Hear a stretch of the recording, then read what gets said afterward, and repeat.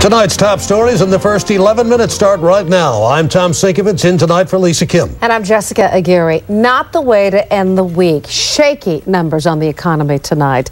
The unemployment rate jumped big in California. But here in the Bay Area, there may be some safety from that dreaded pink slip.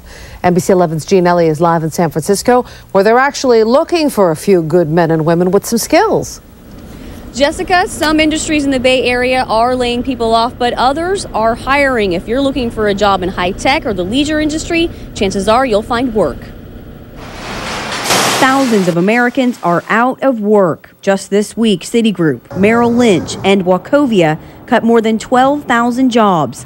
According to new numbers from the state, Bay Area workers are being laid off in construction, finance, and retail. While some industries are scaling back, others are expanding. Primarily engineers and web designers, but also some other business roles like business development, product management, and an account manager too.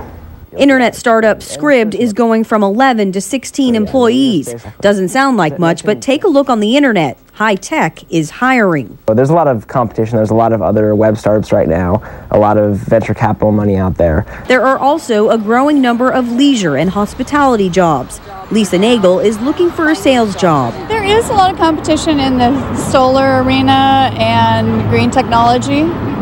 High tech as well. The competition may get even tougher as laid-off white-collar workers enter the job market. I have a lot of years of sales experience, and I know a lot of people in the industry. So hopefully, cross my fingers. In these uncertain economic times, it pays to know where to look.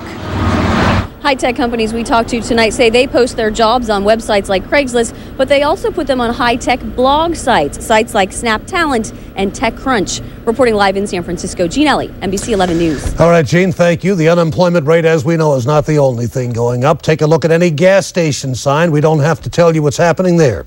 In San Francisco, the cost of a gallon of